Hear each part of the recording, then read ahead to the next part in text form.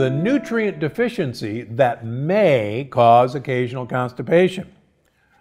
All right, daily bowel movements are a clear sign of healthy digestion and a finely tuned body. In fact, the shape and consistency of your poop can tell you a lot about your health. So how often should you be going? Well, in general, we have a fascinating reflex in our body called the gastrocolic reflex. That basically says that when food enters your stomach, you're actually stimulated to have peristalsis. That's that fancy word that your bowels begin to rhythmically contract to push food along your GI tract. And when food enters your stomach, that rhythmic contraction, the peristalsis, eventually reaches your colon and rectum, and your rectum gets the urge to contract, and you have a bowel movement.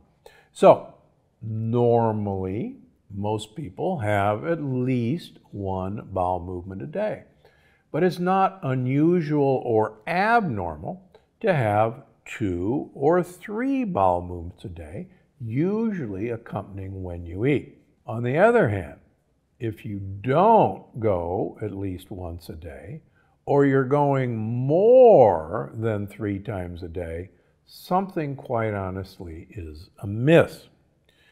Now, it also matters on what's coming out your rear end. Are you giving pebbles birth into your toilet? Are you giving birth to a large coiled snake, which I think is what you should be looking at when you look in the toilet? And certainly other experts in bowels think that we should be seeing a large coiled snake, like Dr. Terry Walls, who cured herself of severe MS by eating 9 cups of vegetables a day and eating a remarkably low lectin-limited diet. She sees a very large snake every day, and most of us should. If your bowel movements float, most of the time that means your fat digestion is not proper, and you should be potentially supplementing with digestive enzymes to help with that. So, if you're not going at all, there's something wrong. And most of the time it has to do with the health of your gut. So how does constipation occur? Well, interestingly enough, when you have irritable bowel syndrome or leaky gut, intestinal permeability, it can present oddly, paradoxically, in one of 2 ways.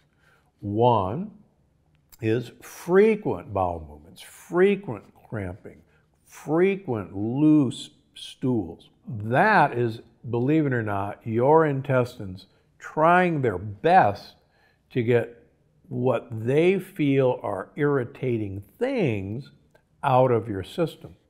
In fact, some of the interesting research at my medical school, the Medical College of Georgia, recently showed that the reason beans are so good for treating constipation and frequent bowel movements, and whole grains are so good, has nothing to do with their fiber content, but it has to do with the lectin content irritating your bowel, and it makes you express your bowels out.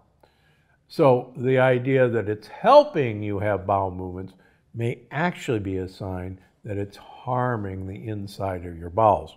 Something to think about the next time you have wonderful bowel movements with whole grains and beans.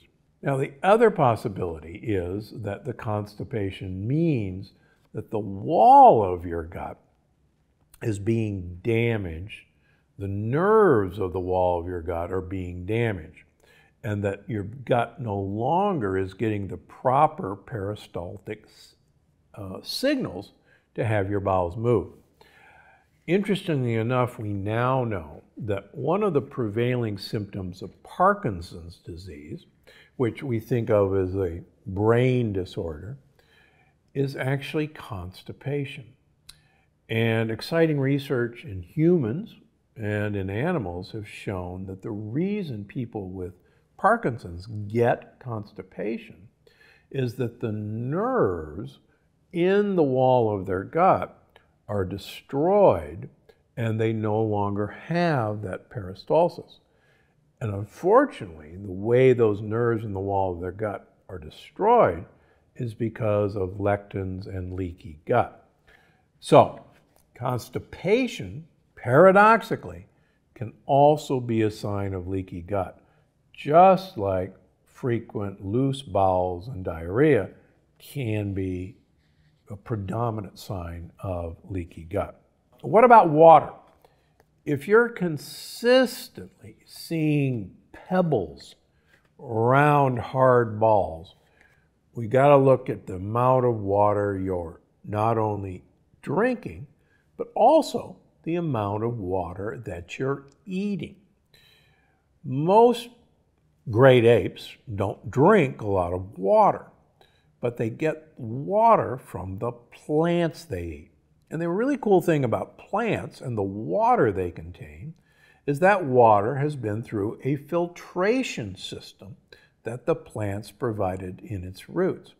And so you're actually going to get a better bioavailable form of water by eating your water rather than drinking your water. So think about that the next time you're worried that you're not drinking enough water and yet you swear you're having a lot of water. Think about eating your water instead. That's going to do two things. Number one, it's going to get water in your digestive system, but the foods that you're eating that contain that water are loaded with prebiotic fiber that your gut buddies need to eat. Now here's the important point with that. Most people think that their bowel movements, and I was trained in medical school that bowel movements are basically all the leftover food that you don't digest, all the waste, all the toxins that you don't want to absorb, and whatever is left over comes out your rear end. We now know, thanks to the Human Microbiome Project, that that's not true at all. The vast majority of your bowel movement is actually living and dead bacteria.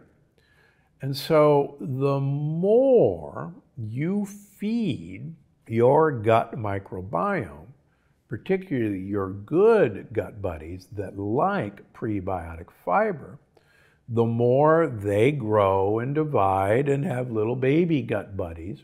And so what you're seeing in that large coiled snake is actually your gut buddies growing and growing and growing and growing and eating the things that you've given them to accomplish that purpose. And that's why Dr. Terry Wahls, by eating 9 cups of vegetables a day, sees a coiled snake in her toilet every day. And that's what you want to see, because that coiled snake tells you that your gut microbiome, the good guys, are getting what they want to eat. Now, the bad guys don't eat that stuff. So they're literally crowded out of the neighborhood. There's nowhere for those guys to go. And the more proportion we have of the good guys, our gut buddies, the less bad guys, the better we are. Okay, so are there other ways to get good bowel movements? Well, yeah. We have to have prebiotics. An easy way to do that is eat leaves that have lots of prebiotics. I've talked over and over again about asparagus, about inulin-containing foods, which are the chicory family, radicchio, chicory, Belgian endive, escarole. Interesting, I just got back from Europe. Once again, I was in Italy and France. Never had a salad that didn't have radicchio and chicory or Belgian endive in it. In fact, the most famous salad in Italy, the tricolore salad, is a radicchio, a Belgian endive, and arugula, one of the cruciferous vegetable family.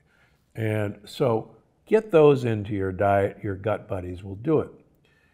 Easy ways to do it: get yourself a powdered prebiotic fiber.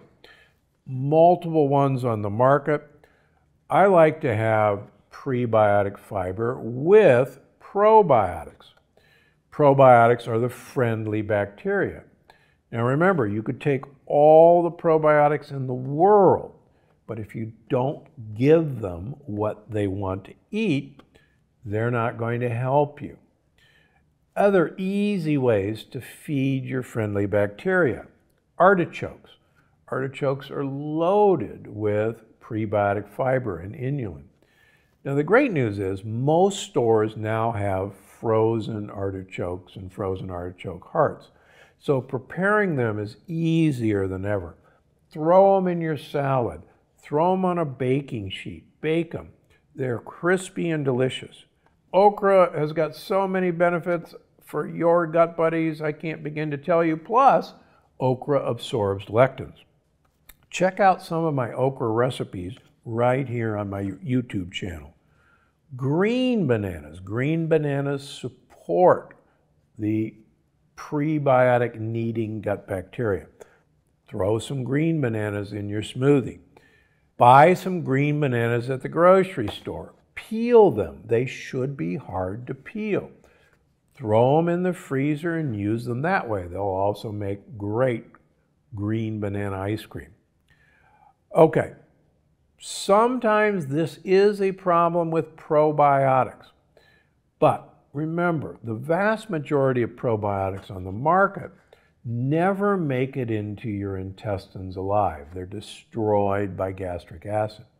So look for probiotics that are either spore-forming probiotics or that are enclosed in a capsule that are enteric coated. That means they're not broken down in your stomach, but the probiotics are delivered to your intestine.